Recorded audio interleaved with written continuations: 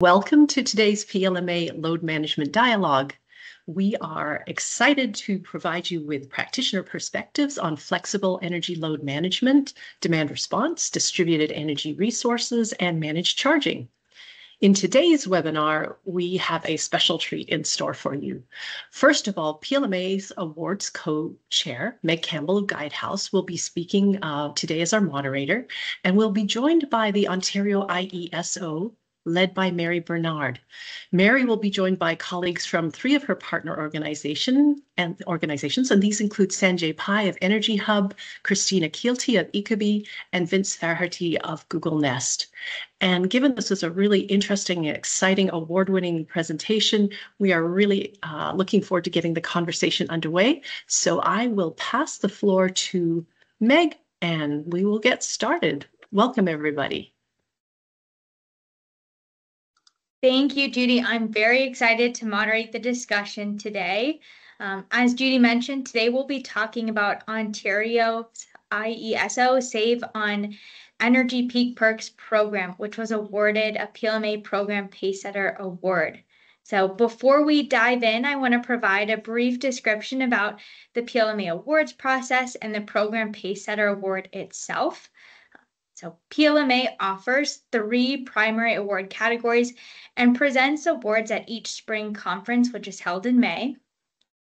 The awards committee, as well as a group of volunteers, reviews the award submissions with a rubric and scores them. We also go through a review process to discuss rankings before we officially present those to the PLMA board and actually announce the award winners. So today we're happy to present and dive into the program that won a Program Pacesetter Award. And just again, to give a little bit of background about the Program Pacesetter Award here, it is meant to recognize programs that support and deliver flexible load management. It's really acknowledge innovative solutions and unique program designs and delivery that are paving the way to effectively manage load. So today we'll dive in to hear more about the Save on Energy Perks Peak program, which was awarded for showing huge success in rapid program growth, optimizing enrollment pages, and also utilizing strategic marketing tactics to help ramp up this program. So we'll learn more about that. And I want to just say a friendly reminder that as we go throughout today's presentation, we certainly want it to be an open conversation and dialogue. So please feel free to put any questions you have throughout the discussion in the chat, and we'll be sure to answer those at the end of this session in Q&A. So with that, I'll pass it off to Mary to kick off the discussion. Hi, everyone. Thank you, Meg, and welcome. Thank you for taking the time to come and hear about our Save on Energy Peak Perks program. My name is Mary Bernard, and I'm the Supervisor of Residential Program Performance at the Independent Electricity System Operator in Ontario, or IESO. I lead a team that is responsible for managing peak perks, as well as other programs in our energy efficiency portfolio that we call local initiatives. These are offers that are available only in certain areas of the province where there are identified electricity needs. So I thought I would begin with a short introduction on what the IESO is and what we do. So as the system operator in Ontario, the IESO operates the grid 24/7, ensuring Ontario receives reliable and cost-effective power when and where it's needed. We also work with our sector partners and engage with communities across Ontario to plan and prepare for the province's electricity needs now and into the future. And through Save on Energy, the IESO offers programs and incentives to help individuals and businesses use energy wisely. So Save on Energy is the mark of energy efficiency programs offered by the IESO. It's been in market since 2011, and it has supported homes and businesses in all sectors across Ontario, helping them better manage their electricity use and their costs. Save on Energy also raises awareness about the many ways we can reduce energy waste in our day-to-day lives, putting energy efficiency within everyone's reach. So thanks to these efforts, we estimate that Ontario's provincial electricity demand is about 15% lower today than it would be otherwise. So what is Peak Perks? Here's a quick overview of the program itself. The Save on Energy Peak Perks program is our residential demand response offering. Residential electricity customers in Ontario with central air conditioning or a heat pump controlled by a smart thermostat are eligible to take part. Participants help the grid by participating in time-limited thermostat adjustments of up to 2 degrees Celsius during periods of peak electricity demand. These will occur on weekday afternoons or in early evenings, not on the weekends. Customers are always in control and can opt out of an event at any time. Payments of the incentives are not contingent on participating in the thermostat adjustment events. Events can occur up to 10 times between June 1st and September 30th. Prior to an event, participating thermostats may be adjusted down slightly to pre-cool the home to improve comfort. In exchange for enabling us to adjust their thermostats, participants receive a $75 virtual prepaid MasterCard when they enroll in Peak Perks.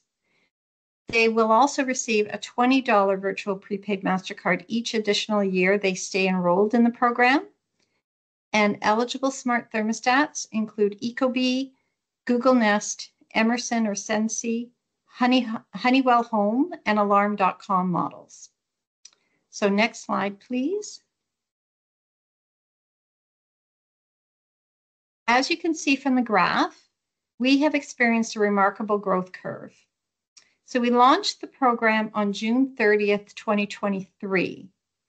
In January of 2024, we reached 100,000 devices enrolled. And as of today, September 12th, we are at 149,000 devices.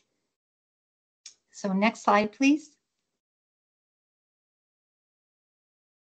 So how did we get here? In Ontario, after over a decade of being flush in capacity and energy, the IESO had projected in its 2021 annual planning outlook that there would be a need for additional electricity capacity beginning next year in 2025. So new energy efficiency programs were identified as part of the actions to be taken to ensure system reliability. And the Ontario government made additional investments in energy efficiency and demand management available in 2022. So the Save on Energy Peak Perks program is a key part of that expansion of energy efficiency programs to support grid reliability. In addition, we happen to have a high penetration of smart thermostats in Ontario. Currently, we estimate that to be about 850,000, but that number is increasing all the time and it's a bit dated, so we're probably higher than that now anyway. One of the reasons why that number is so high is a program called Green On, which the IESO delivered between the fall of 2017 and the second half of 2018. Those of you from Ontario may remember this program. More than 100,000 smart thermostats were provided and installed free of charge for Ontario residents under Green On. And Christina will talk a little bit more about that later on. There was also a readiness of Ontario customers for a residential mass market program. Save on Energy had not had a widespread residential offering in market for several years. A previous residential demand response program called Peak Saver, and then later Peak Saver Plus, had ended in 2017, and it had involved a site visit to a customer's home to install a load control device. Peak Perks takes advantage of the interest previously shown in these programs, but with smart thermostats. And lastly, the Ontario Minister of Energy held a media event about a month before the program launched in 2023, which really helped to prime the pump of interest in the program. People could add their name to a waiting list, which we then used to directly market the program once it was available. So next slide, please.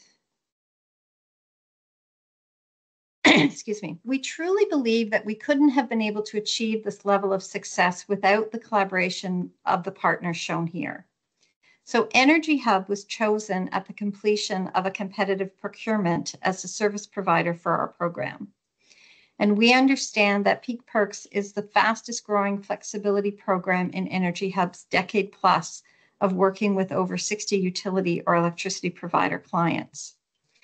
The partners worked together to secure maximum impressions for the program in smart thermostat manufacturer channels, to optimize enrollment pages, and to share marketing recommendations and best practices.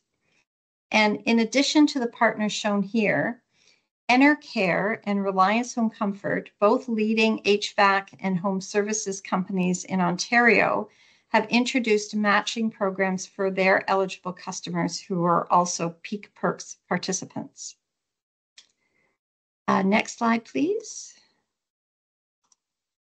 So marketing is also a key element of the Peak Perks success story.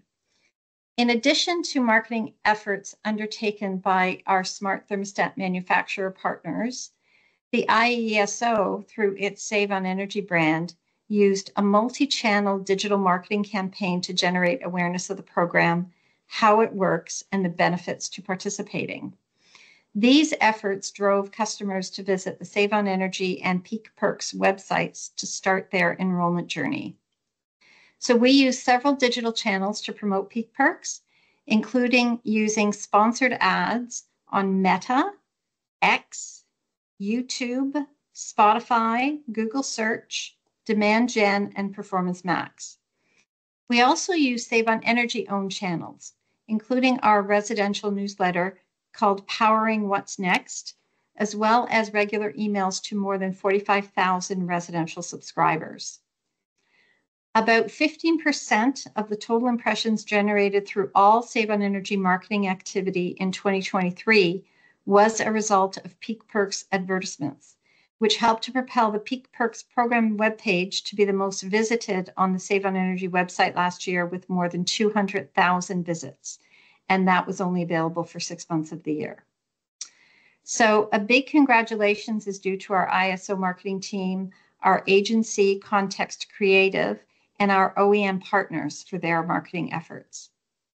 So with that, I will pass it over to Christina.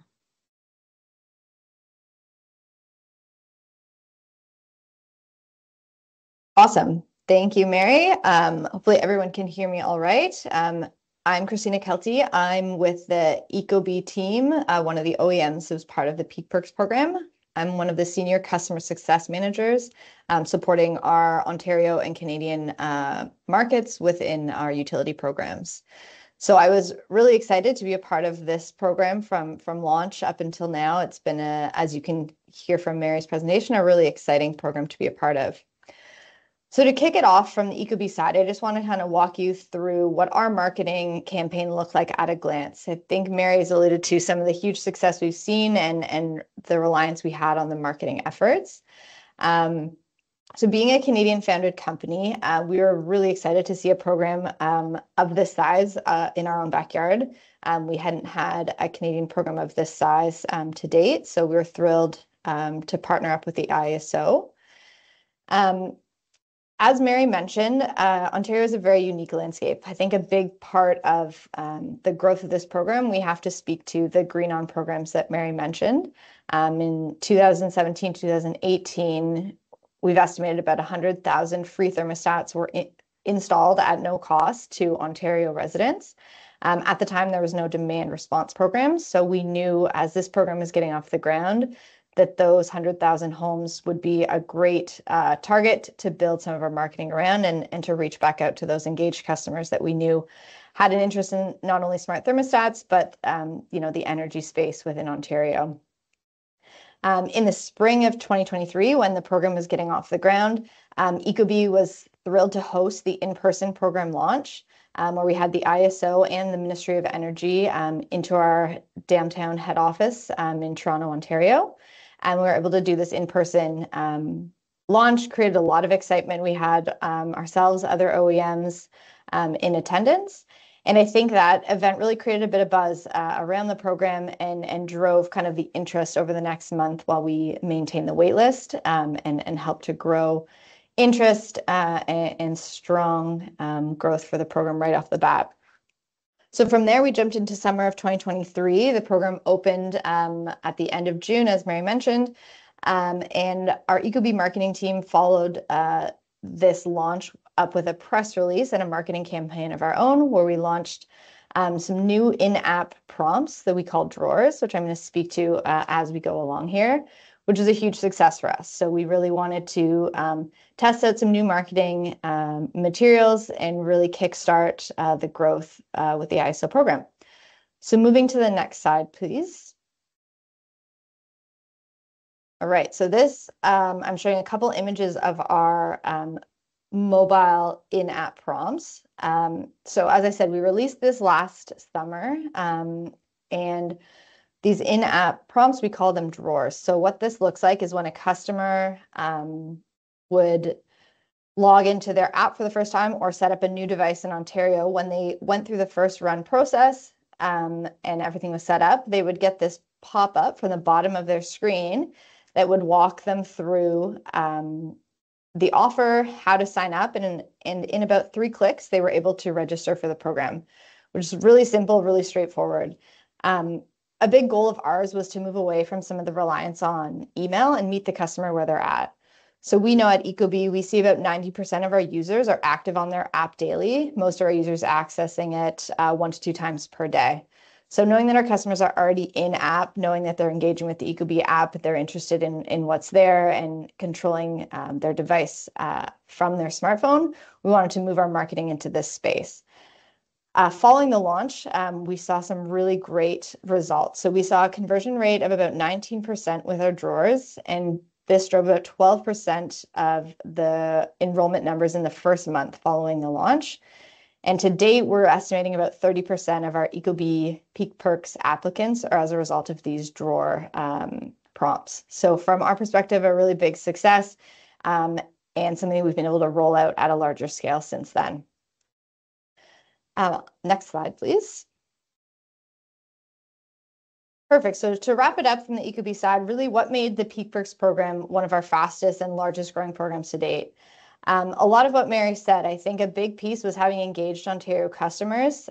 Going back to the Green On programs, we had a high volume of devices in the territory. We also had engaged and primed customers that had an interest in the future of the Ontario energy space, which really helped us to grow quickly with a lot of educated, invested customers. I think the other piece for us was the in-app marketing. I think that paired with the strong and active ongoing media presence, which continues into the second year of the program. As Mary alluded to, the marketing has been very strong across a number of platforms. And for us, that paired up with our in-app marketing has really grown a lot of trust in our ecobee customers that this is a great program to be a part of, a great opportunity to support their grid and take advantage of the strong incentives.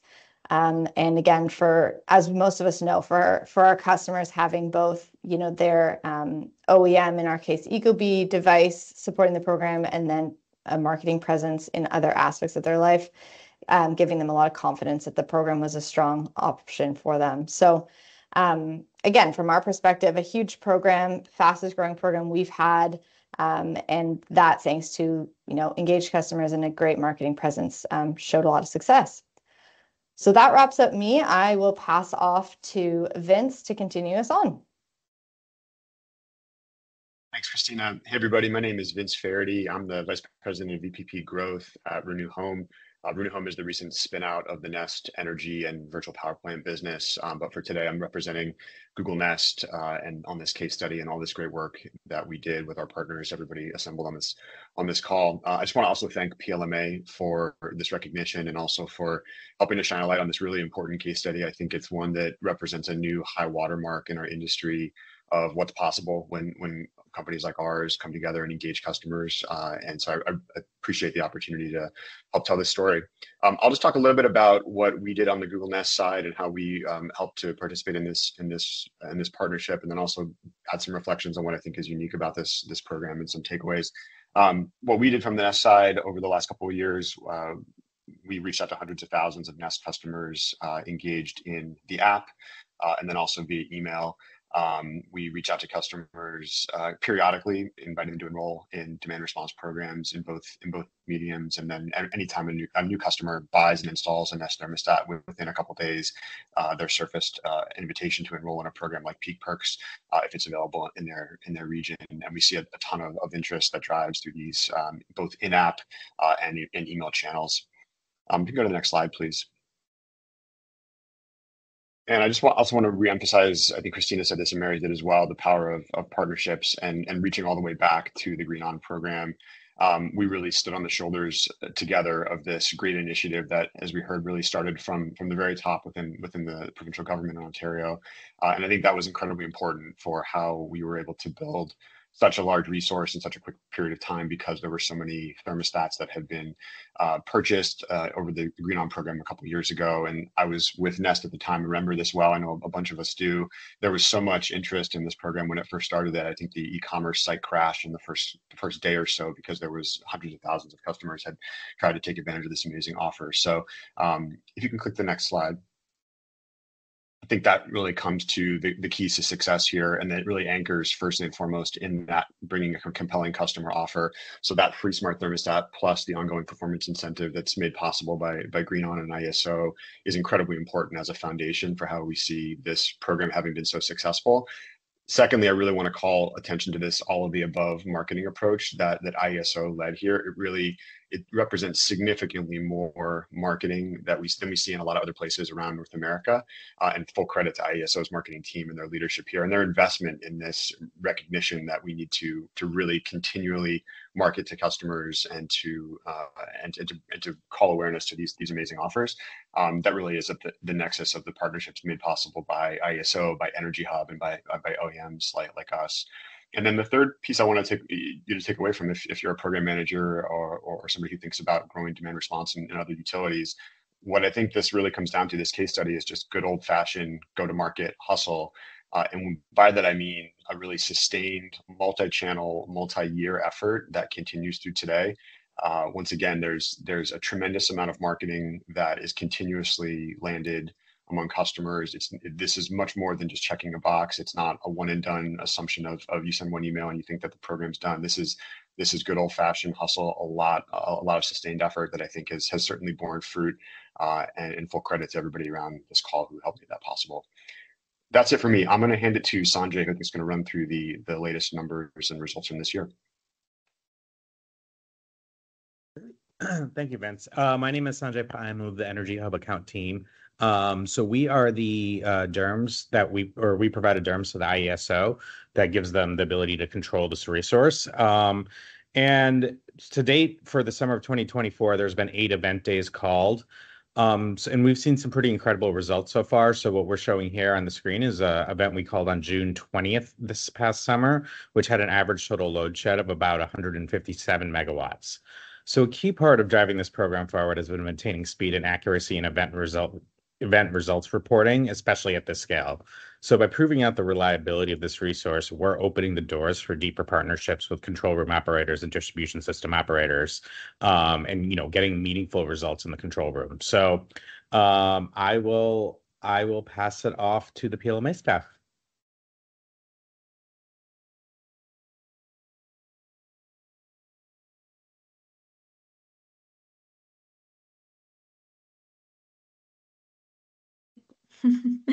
Thank you. Sorry, I think I was on mute there. With that, we'll open it up to Q&A. And first start off with some questions initially about the enrollment process. So one question from the chat here was, is the customer's utility account number required during the enrollment process? So I'll take that one, Meg. The utility account number is not required. The IESO is not a utility, so we don't have access to that information, and we don't require that information for the administration of the program. So the answer is no. Thanks, Mary. And coupled with that, when showing some of the enrollment information, we also had a question about the number of devices compared to the number of households. Could you share how that compares to the enrollment information? Sure. So we allow up to 3 devices per home to be enrolled in the program. So the number of devices correlates pretty closely with the number of homes. We don't have a lot of homes with 2 or 3 devices. So when we said we reached 100,000 devices in January, that was earlier in January, but later in the month, we also reached 100,000 homes. So they're pretty close.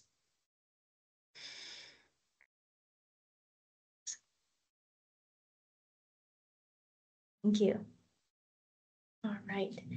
And as part of the program, you guys mentioned, again, some of the marketing messages, the incentive offered to customers to enroll in the program. Could you shed some light on how you decided to provide MasterCard incentives instead of a bill credit?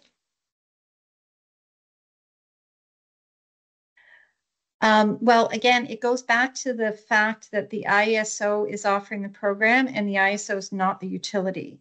So we didn't have the ability to offer bill credits.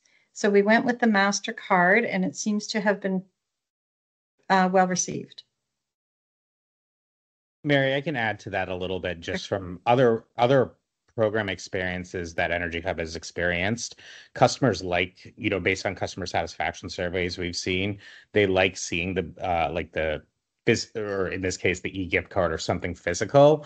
What we have found is for specific questions we've offered on customer surveys is that customers don't notice the bill credit because a lot of customers aren't looking at their bill.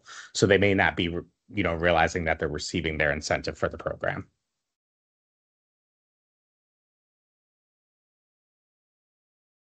Yeah, great points. I know that's a challenge for quite a few utilities, is clearly being able to describe that on the bills and showcase it to the customer, since that's, of course, one of the key reasons they want to enroll. We also had a question asking about the smart thermostats and if Ontario is still offering free smart thermostats for the program. Is that still an option for customers? No, the program that offered the smart thermostats, the free smart thermostats, that was called Green On, and that ended in 2018. But we do still have some incentive available for smart thermostats in some of our Save on Energy programs. So they can get a reduced, like they can get an incentive or an instant discount on a smart thermostat in some of our programs. Thanks, Mary. Now moving aside from enrollment and really talking about the success and engagement of the program itself, can you share any opt-out rates or any challenges you may have experienced with program attrition? So our opt-out rate is about, for the events themselves, it runs at about 30%, which is pretty average, I understand, across programs that EnergyHub manages. And that includes people who just get uncomfortable in their homes and they adjust their thermostats during the course of the event. As long as people are participating in the event for some period of time, we still get some load shed from them. We also find that opt-outs increase with temperature. So the hotter the day is, people might opt out sooner. Does that answer the question? Oh, attrition rates was the other part of the question, right? So EnergyHub monitors our attrition rate for us. We understand it's pretty low compared to the rate of enrollment. We are trying to take some steps to engage customers more to try to minimize that attrition rate. So one of the things we recently implemented was a welcome email. So pretty much, so once you enroll, you get an email that identifies all of the features of the program, pretty much everything you wanted to know about Peak Perks, but we're afraid to ask. So that we're hoping will help to minimize. The other engagement piece that we're working on is kind of a thank you email at the end of the season. So, this is how much we collectively achieved together, and you personally achieved, X amount of kilowatt hour savings, which is equivalent to so many dryer loads or so many hours of running your hair dryer, that kind of a thing. So people can relate to the savings that they're seeing.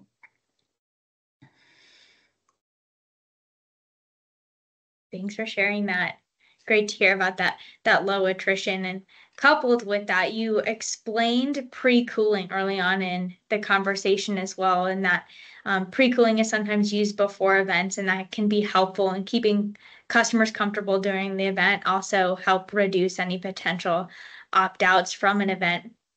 Can you describe the process on how you determine if pre-cooling should be utilized for an event and what pre-cooling strategy you use for that event? Sure.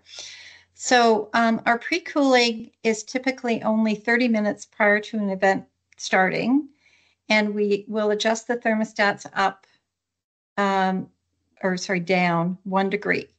So it's not a whole lot. The reason we kind of minimize the pre-cooling is because given our large enrollment base, it makes a huge difference. Like we see that demand climb up on the chart with the pre-cooling. Now, the caveat to pre-cooling is it may not apply to all thermostats. And maybe Christina could talk a little bit about this. Pre-cooling on ecobee thermostats is a little different. Yeah, happy to jump in. So our pre-cooling is based on an algorithm around the home's envelope. So depending on how efficient the home is and what the home needs, a customer will get kind of a customized pre-cool based on the comfort of their home. So that is very likely similar to what Mary mentioned, that 30 minutes, 1 degree is the basis for the algorithm. But again, there are customer homes that are not as efficient. There are newer homes that are more efficient. So our pre-cool is custom to what that customer is going to need to stay cool for that event while not increasing their costs. So that's another piece to the algorithm. We don't want to have that running for a long period of time up front to increase any costs, especially if they're on, a TOU rate, which is another piece to the puzzle. So that's just a built-in piece of the ecobee features as well. So one other thing I'll add about pre-cooling is one of our triggers is we will call an event if our control room calls an emergency alert day. We won't employ pre-cooling on those days because we don't want to add to the load that the system is seeing. On regular activation days when our threshold is hit, or when the control room identifies that it would be a good day to activate an event, we will employ pre-cooling. Thanks for describing that process to both of you. As this program has, obviously been a success, we've received a few questions in the chat here wanting to learn a little bit more about how you notify customers. So in advance of events, how often, do you notify the customer? What method do you use to notify them? And are they also notified about pre-cooling? So there is an option on EnergyHub's DERMS platform to send a notification to the customers. We choose not to do that for a couple of reasons. One, we really would prefer that the events fly under the radar, that they, participants don't really notice it. And if they're not home, they may not. But the other reason we don't employ that is because most people set up their notifications in their thermostat app to receive notifications. So the thermostat apps will provide a notification to participants that a Peak Perks event is happening, and they're called by different names. Google calls it rush hour, so we figured that is a sufficient notification for the participant, but you have to have that notification setting turned on to receive them. Yeah, and it's, sorry, just to add to that a little bit. Yeah. As a best practice for programs where we do see proactive notifications, we do sometimes see like opt-outs before the event starts for maybe, we don't know for every customer why that may occur, but it sort of leads to higher opt-out rates by notifying if the utility or the customer decides to do that. Yeah, thanks for sharing that process. Of course, that notification piece is one that some utilities always work with or test to see what the customers prefer, if they want to see that on their smart thermostat or have that guidance and be aware if an event is happening. But also perfect reasons why not to want to reduce those opt-out rates by not fully notifying them of an event. Have you conducted any customer surveys throughout the program to share any feedback about what you received in terms of satisfaction, or if you have even received feedback from customers if they would like to actually receive those notifications? So we haven't asked about the notifications, but we do conduct customer satisfaction surveys on a regular basis. And we have received feedback about things like redeeming the MasterCard. You know, there was a bit of a pain point there, or ease of enrollment. You know, we've received feedback that the participants find it very easy to enroll, so they enjoy that. So they're done on a regular basis. And as part of the customer satisfaction survey, that was also how we enlisted participants in our evaluation study. So we're conducting an evaluation study on the load reduction of the program.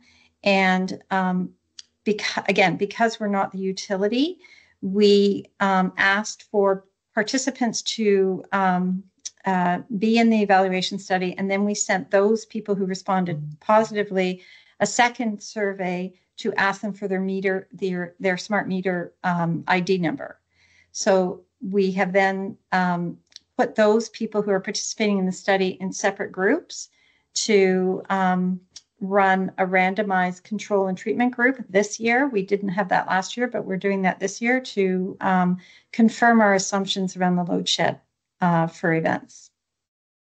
So yeah, customer satisfaction surveys are something that we do on an ongoing basis. Thank you.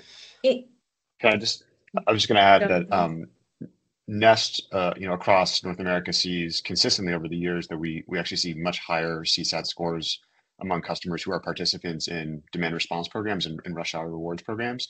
It's been consistent over time. And the hypothesis is that we think that customers see it as a real benefit of their smart thermostat, that they actually think that this is what their smart thermostat should be doing, is helping in programs like this. So just building on what you said, Mary, we see a really high CSAT scores for customers that are in programs like this. Thanks for adding that, Vince. In those customer feedback surveys, have you asked about feedback on the incentive? Some of the attendees are curious to better understand how you landed on the $75 and $25 annual incentive for participating. So we don't ask specifically if the $75 is a sufficient incentive, but I think it's borne out by the participation in the program. Customers clearly think this is a compelling offer, and to the tune of almost 150,000 participants in Ontario. So $75 has been proven to us to be sufficient. And to set that, we did a bit of a jurisdictional scan and some research as part of our program design activities. It's a $20 annual incentive. It's not $25, and it's paid the same way as the $75, which is a virtual prepaid MasterCard. We've only paid the annual incentive once because we've only been in market just over a year. So we will be adding that question to future surveys to see if that is sufficient to keep attrition low. Thanks, Mary. And as you continue to look at program data and information, attendees are curious if you've determined a cost-benefit analysis for the program. So i.e. doing DR versus procuring peak supply from generation. Is that something you've been thinking about and looking at throughout this process? Yeah, that is something that we keep our eye on.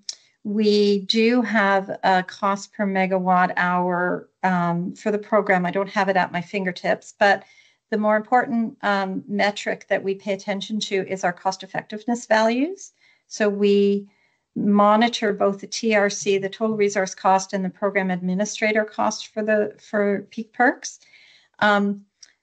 A main point about that is that the program is really not designed to be cost effective in its first year, because that $75 incentive is a little bit of a hurdle to make that happen.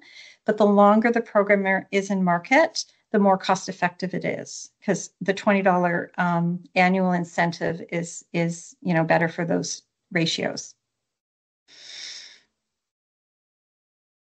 Yeah, that certainly makes sense. And you're right. Of course, the longer duration of the program, the more cost effective you'll see that be. Thanks for sharing that information. As you prepare for events and take a look at when you're going to call an event, do you provide stakeholders with curtailment forecasts before that event? And if so, what are some of the methods you use to provide those forecasts? I'm sorry, I'm not quite sure what's meant by curtailment forecasts. Yes, I'm happy to explain that. So curious to know if you provide forecasts based on the load shed that you'll receive from calling an event, and if you provide that forecast information in advance. Oh, I see. No, we don't typically try to predict what we're going to see, but we do. Our assumptions are that we're going to get about 0.9 kilowatts per device. And over the course of the 8 events that we've called in 2024, we're seeing about 130 megawatts on average load shed, with a total load shed of between 150 and 160 megawatts at our current enrollment, which is consistent with the graph that Sanjay showed for our event on June 20th. Thank you. Yeah, thanks for describing that. A few more questions related to enrollment, and this one's specific to the devices. So one of the attendees said that you've been able to enroll about 17% of potential customers in the territory. How does that compare for ecobee compared to Nest, and is that lower or medium or high compared to other service areas where your devices participate in DR programs? So I can say for our program overall, we have about 65% of our devices are ecobee, and which is a little bit different from some other programs that EnergyHub manages, probably because ecobee is an Ontario-based organization.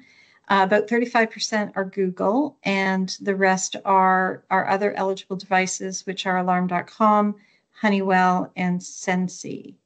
So I don't know how that compares to other programs, but I can pass it off to the other panelists to supplement.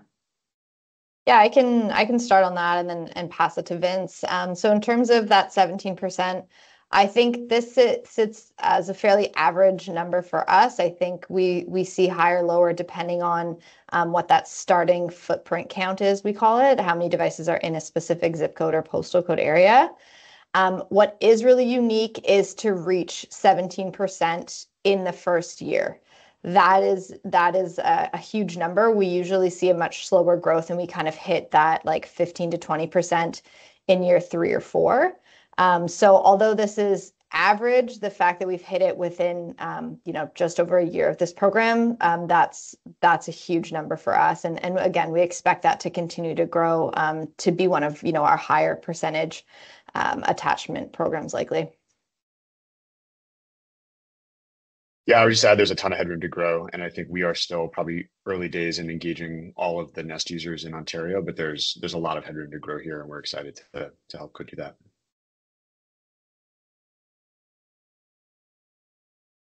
Thanks for describing those percentages and what that looks like for this program and typically across the industry as well. At the end of a season, more and more utilities I know are starting to explore communicating the impact from the participants and what that's led to. Is that something you're providing to participants? Do you give them feedback on how they helped in their role in the DR season? Yeah, it's not something we did last year, but we are looking at doing that this year, aiming to send something in early October because our season ends at the end of September. And so the plan is to provide, an overview of the results on a province-wide basis, but then try to identify, we won't be doing on a house-per-house basis, but trying to identify the type of, if you participated in all the events, this is how much energy you saved, and equate it something that people can understand, like so many hours of using your dryer or so many hours of using your hair dryer or things like that. Yeah, including something relatable so that they can put that put that personal touch and perspective on what that impact was is always really helpful for customers. We see making it relatable and communicating that back to them. And I can maybe add to that, Meg. I think our ecobee customers get like an energy report email. And if they are part of a demand response program, we have kind of like what that savings may have looked like tied to their home and the additional savings they may have got above utilizing some of the other, we call them Eco Plus features. So the other algorithms that are part of the ecobee device that help their home save money. We kind of break that down for them in those quarterly energy reports, and we do break out, if they supported a DR program, what that might look like as well. So very similar to Mary and what the group is saying, like giving customers context for what they've done and breaking it down to something really relatable. We've seen as a huge benefit and definitely helps customers get more connected to new programs and opportunities. Absolutely. Thanks for sharing that. That's great that ecobee does that and communicates that with customers as well. A few more questions coming through in the chat here. I know we still have some time, so I'm going to scroll to make sure we get all of them. You guys are keeping me on my toes here. One question going back to the thermostat adjustment, which I was mentioned in the conversation, but how many degrees per thermostat do you adjust? Believe it was 2 degrees. That's correct. Okay, great. 2 degrees. Awesome. Another question following up on that enrollment percentage. ecobee mentioned seeing 17% enrollment in year 1 is unique. What are typical enrollment rates for this type of program in years 1 and 2? Chris.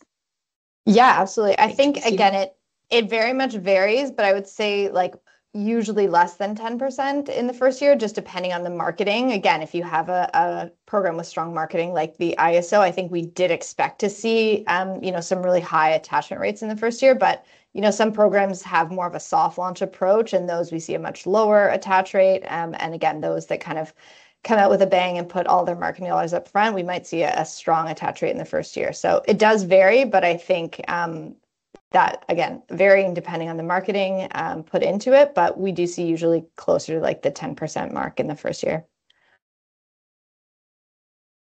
Thanks.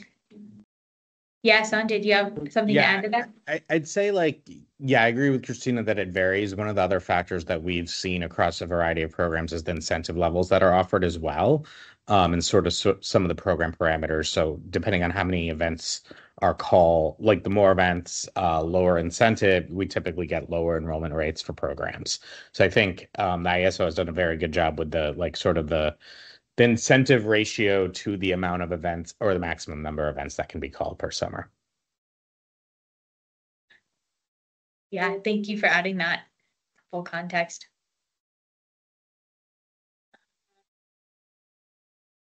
You mentioned that, Mary, that of course at the end of the season here, when you would send out kind of a summary communication in October, have you considered also winter DR and exploring that option in the future?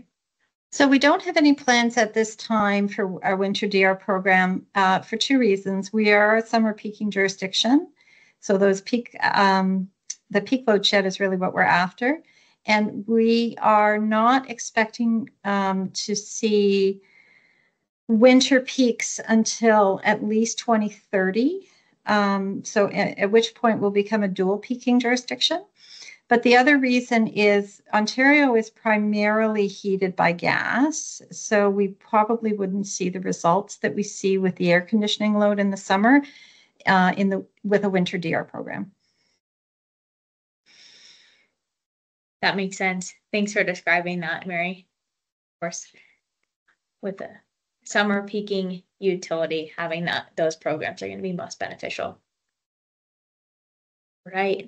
Another question here, wanting to understand the successive curtailment for the thermostats during an event and what that impact looks like, referring back to slide 20. So if we could even go a few slides back to the presentation, that might help.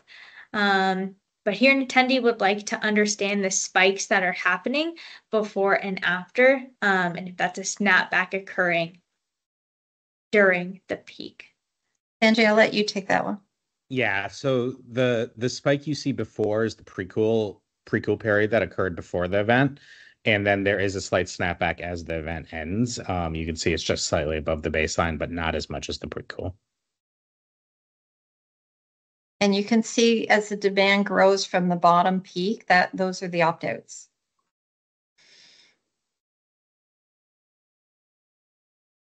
Thanks for walking through this slide again to show that and help us visually recognize it. As you also review information from this season, as the season comes to a close, are there any plans to change some of the program parameters? So for example, testing different pre-cooling strategies or testing different degrees that you change the thermostat to 3 or 4 and seeing how that may either impact these results or also impact customer satisfaction. So the EnergyHub DERMS platform has a bit of a testing ground where we can, put in different scenarios and test to see what would happen if we do that. So we're able to kind of predict the results of those different scenarios without actually having to call events like that. So that's a benefit of that EnergyHub offers to us. But in terms of the program parameters, at this time, we have no plans to change the incentive level, the number of activations, the activation season.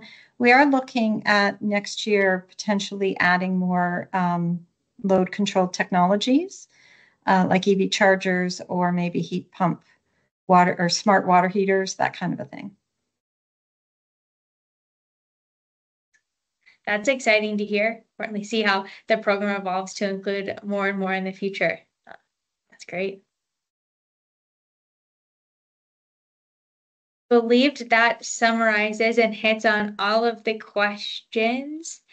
And yes, a recording of this webinar will be posted. So after Judy, you'll be able to summarize that for us as we begin to wrap things up. So thank you everyone for all of the engaging questions and participating in this discussion. With that, I'll pass it off to Judy to wrap things up for us.